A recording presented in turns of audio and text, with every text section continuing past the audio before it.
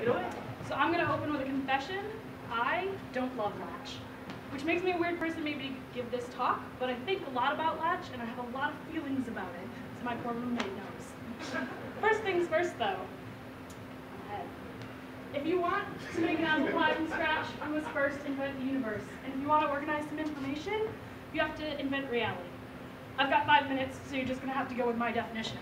Number one, there is no objective reality, and if there is, it's impossibly complex, so who cares?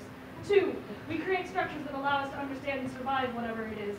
3, we experience life through these created structures, and they are our reality. 4, everything we know exists in these structures. Good? Yeah. All right, so LATCH.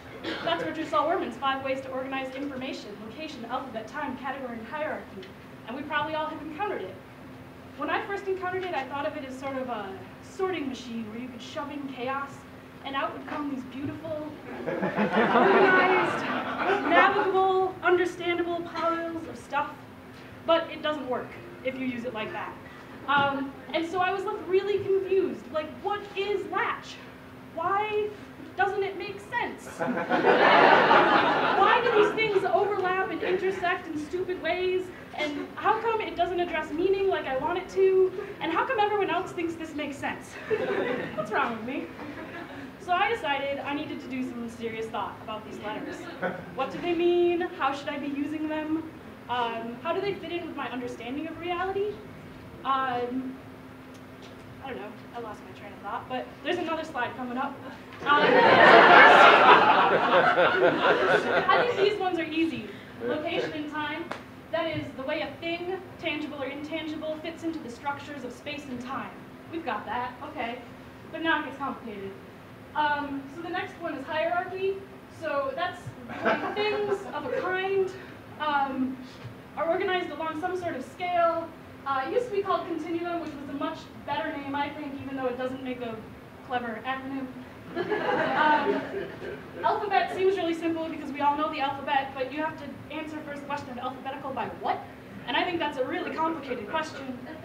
And then the worst one for me is category, because it seems really simple too. That's like kind or type, but that's so many things that how can you just make that be equal to alphabet?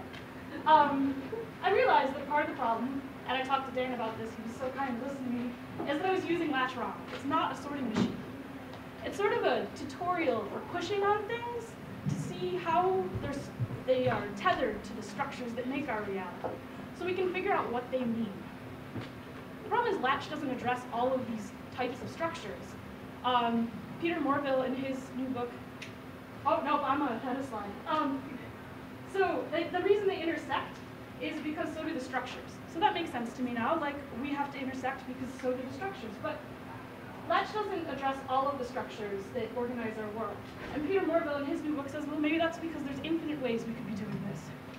I think that maybe that's true, but in the same way that there are infinite ways, or not infinite, the same way that the coast of Great Britain is infinitely long. That's true, but at some point we need to agree on some sort of definition so that we can talk about it.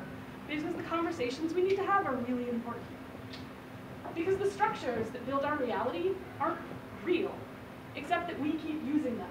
They're only real because we keep over and over using them. And oftentimes we're not aware we're doing so. And as information professionals, if we're organizing things by structures that we're not looking for, we can be doing some real harm. I think the most powerful and the most pernicious structures that we live by and that create our reality aren't addressed by LATCH. And so there's a real danger that we're ignoring them when we create structures and therefore upholding them in the things that we make. I think that the piece that's missing here is we really need to be looking towards other disciplines to first understand how we made reality in the first place, so that we can then understand how we're upholding it and what reality we're creating for the future. So that we can make sure that when we're pushing on things to understand what they are, we're pushing in all of the directions that really matter and make sense, so that the things we build a better world. Obviously, this is a conversation that needs to be more than 5 minutes, but I think I've plowed through it.